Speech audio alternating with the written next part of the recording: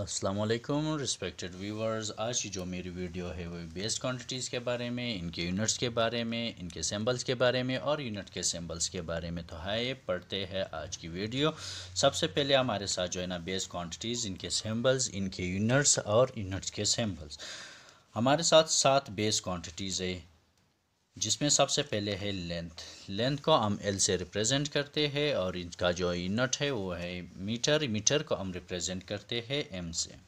Second one is मास। मास को हम लोग एम से रिप्रेजेंट करते हैं। इनका जो यूनिट है वो है किलोग्राम और सिंबल जो है ना किलोग्राम का केजी है।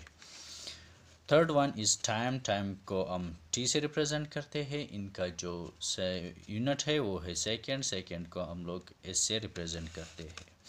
Fourth one is electric current. Electric current को हम आई से रिप्रेजेंट करते हैं। इसका यूनिट जो है ना एम्पेयर है और एम्पेयर को हम लोग ए से रिप्रेजेंट करते हैं।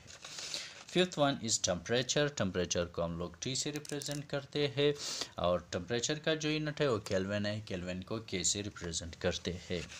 Sixth one is amount of substance, जिसको हम लोग एन से रिप्रेजेंट करते हैं, जिनका यूनिट है मोल और मोल को हम लोग MOL एज अ सिंबल लिखते हैं। Seventh one is intensity of light. Intensity of light को हम लोग एल से रिप्रेजेंट करते हैं। इनका जो यूनिट है वो है कैंडेला। कैंडेला को हम लोग CD से रिप्रेजेंट करते हैं।